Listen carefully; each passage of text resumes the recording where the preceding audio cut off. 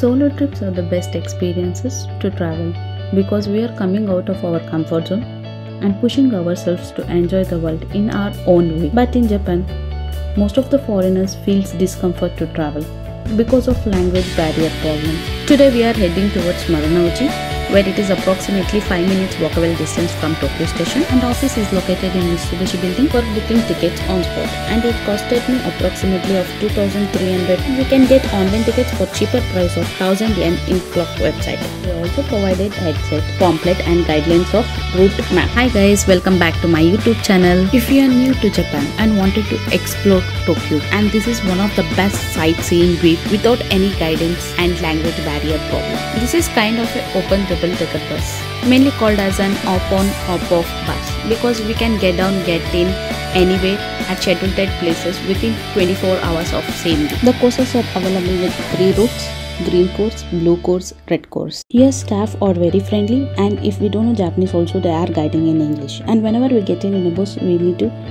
scan the ticket. As you can see, this bus is very neat and clean. This is the top view of the bus. As there is no reservation, so I choose middle left corner seat. I chose blue course first, and these are the places we will be covering. I started my journey at 10:30 AM. Eventually, I will be covering green course and red course. These are the destinations which I will be covering in the afternoon session. There are 2 buttons, left one and right one. Left one is a volume change and the right one is a language change.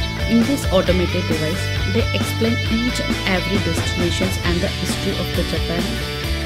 Finally heading to the first destination, that is Tokyo Tower, before they called as Radio Tower, and which is approximately of 1,092 feet. Mainly we have 2 decks. One is at 150 meters and second one is at 249.6 meters.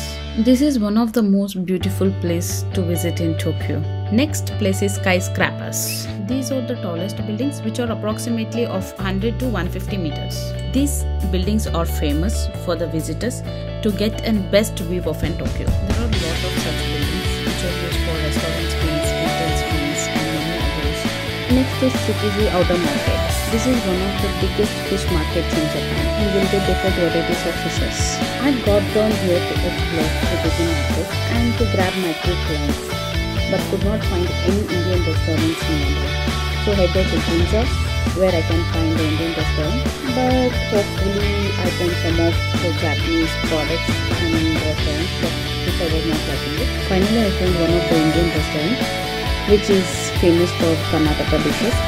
That is Bangera Kitchens. I ordered full meals where they provided me 2 to 3 different kinds of Indian curries and chapati, and after finishing my lunch I routed back to Red Course with the same destination place. In each and every stop there was a map guide where it was heading to which all the places we can cover, and routed back to Red Course. Tokyo station is a railway station, and this is the only city in the world blending histories, tradition, culture, art, science, business and advanced technology. And I spotted this big TV screen where they were displaying all Disney characters and pictures.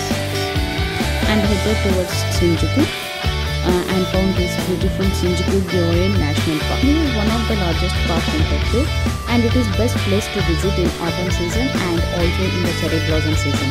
Due to time constraint, I am unable to cover multiple places, but I am covering only the main places in Tokyo. Next is Rainbow Bridge.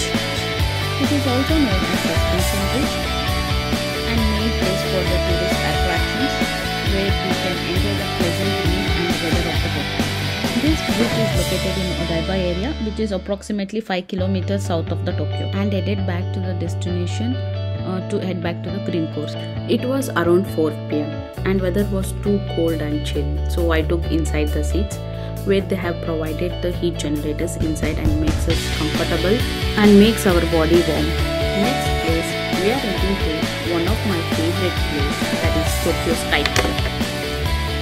It is the tallest tower in Tokyo at 634 meters. It has 2 enclosed decks which are located at height of 350 and 450 meters, truly making them the highest observation decks in Japan. These decks are also called as Tempo Deck and Tempo Garden Deck. I have captured some of the beautiful moments and night view of Tokyo. Instead of day view, The night view is so beautiful and pleasant because the cool breeze is flowing on, different colors of lights on the road. The color of the sky turns from blue to black, which makes the day perfect. That's the end of the course, where I'm heading back to my home.